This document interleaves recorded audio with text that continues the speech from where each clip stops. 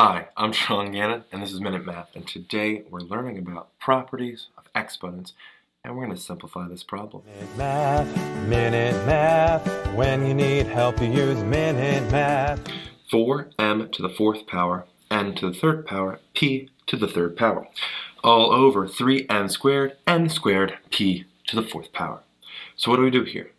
Look at the coefficients first. 4 divided by 3, nothing to simplify, keep it as such. 4 over 3.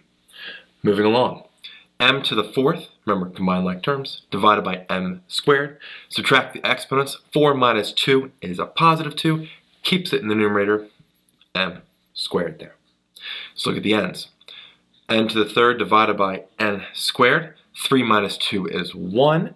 Positive 1 here, so we have n to the positive 1 power. Again, don't need to write that exponent. Keep it just as an n. Last one's tricky.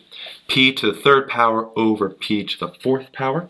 Subtract the exponents. 3 minus 4 is a negative 1, meaning it's a positive in the denominator.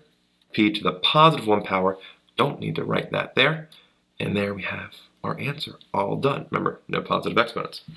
4m squared n over 3p, and that is our final answer.